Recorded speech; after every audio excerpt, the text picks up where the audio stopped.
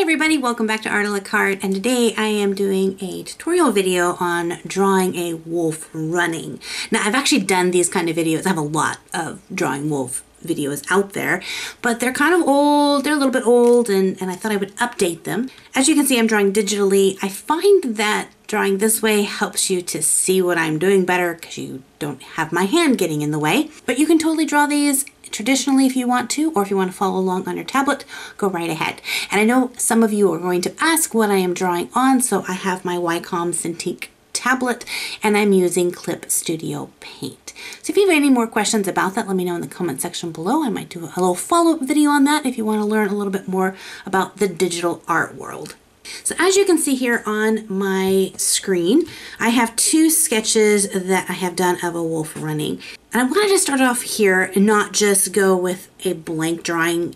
First, this allows you to see what I'm going for in my drawing, and also lets me discuss things before I get them sketched out. Now, if you're drawing digitally, I have this on one layer, and then I have my new sketch on a separate layer. This allows me, if I make a mistake, I can erase my drawing that I'm working on. I don't have to worry about messing up my sketches. But let's talk about this sketch first, because a lot of times when we are drawing, we want to just go with that final look, and so we start off with trying to get this outline going on here. And while it can work for us, what I find happens is that we are so focused on the minute details that when we get done, our drawings look wonky. The proportions are off, things aren't matching up, and then we have to erase it, and we've put so much work and effort into this beginning detail that it's a lot of time wasted and it can get super frustrating. So the way that I approach my drawings is by doing a kind of a scribble drawing, also known as a gesture drawing, where you're getting in the motion, the shape first before you get into any detail. Now the fun thing about gesture drawing is that it is not meant to be perfect. In fact, you really don't erase with gesture drawing. You're looking for the correct line and you're not worrying about a mistake line. So you can see here, there are a lot of different lines here, and when I go to do a finished cleaned up piece, I'll either erase the lines that I don't need or trace over to get a clean page. But this allows me to get all the proportions and the energy in here. So before we jump into ours, let's just look at what kind of goes into this. So first, you're going to see these inner shapes here. These are my shape blockings.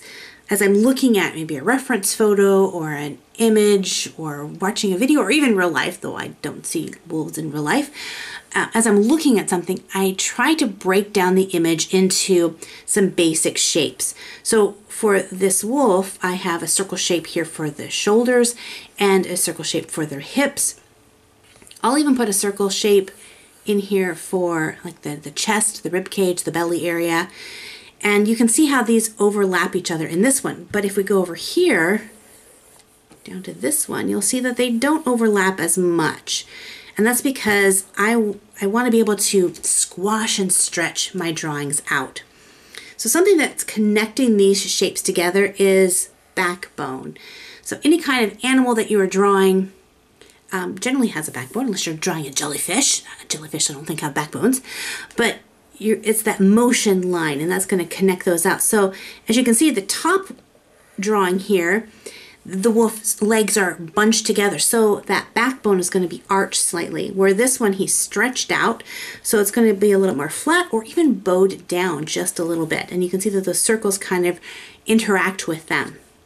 So if you look at this full shape, if you want to connect all of those in together, you can see this kind of odd looking rectangle shape, but there's no straight lines. It's nice and curved. When you're drawing something living, very rarely are you going to use a straight line. If you do that, it's going to generally make your drawing a little stiff, a little statuesque, and it's not going to give you the motion that you want.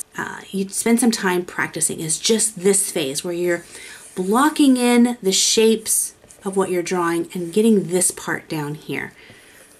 Finding out how these all mesh together before you get into the detail.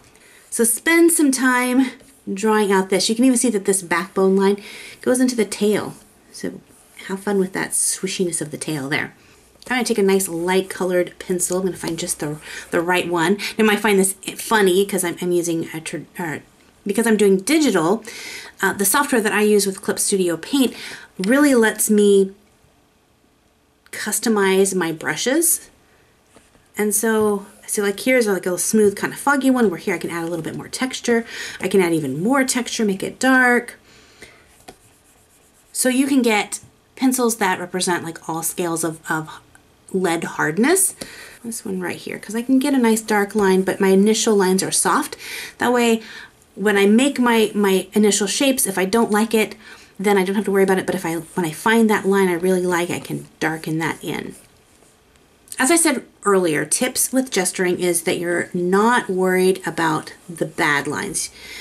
If you stop to erase your lines every time you make a bad line, you're going to be erasing a lot. So in gesturing, you're just going to focus on the lines that you want. So I'm going to get that shape in here. And then looking over here at how the head and the neck come out, you can see that it just flows right out of this circle shape here. So I'm going to bring this up. So it doesn't just kind of protrude out, it just flows right on up. I'm not going in and erasing, cleaning this up, just getting this line in here.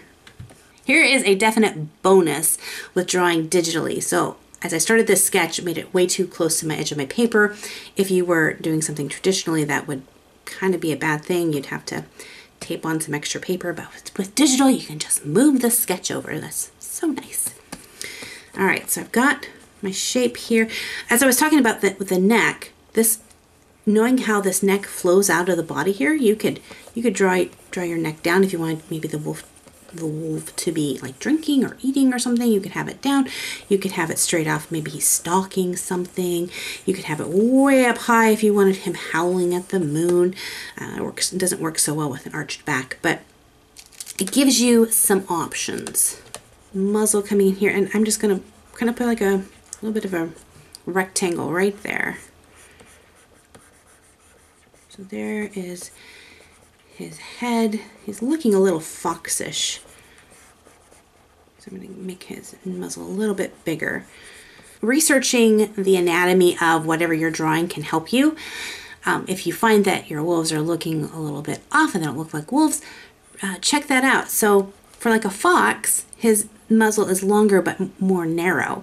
For a coyote, it's a little bit smaller, and for a wolf, I found that they have this really kind of very large mouth. So over here we have his shoulders.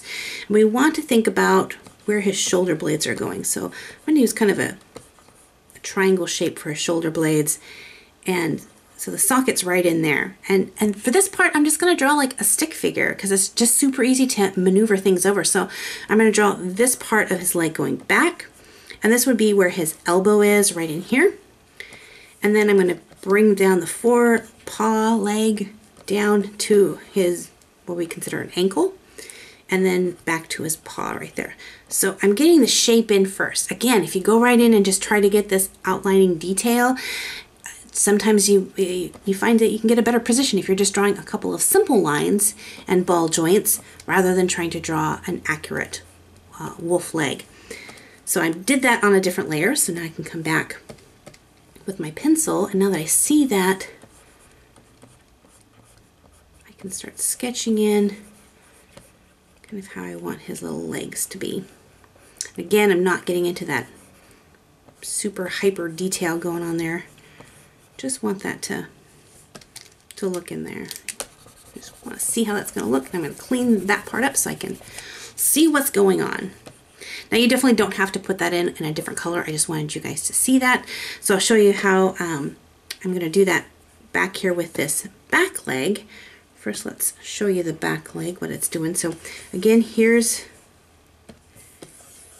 the back leg and the hip right up here. So then it's going to come down to his knee, back to his ankle, and then down to his paw. Get that.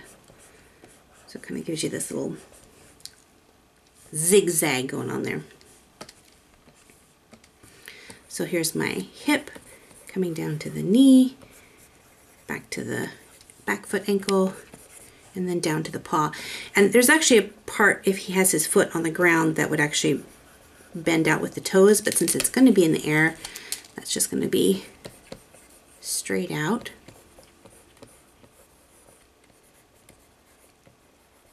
Now, learning anatomy for whatever you're drawing is super hyper important.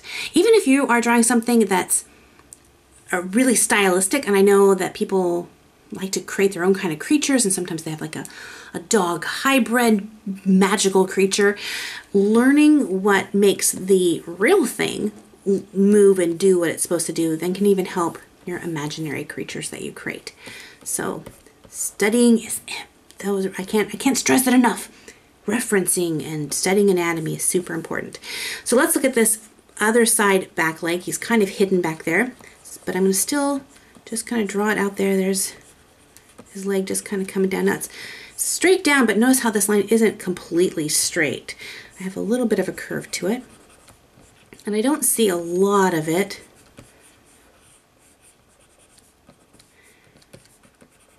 I'm just going to draw that right in there like that. And then this other back leg here is kind of reaching forward and down maybe a little bit.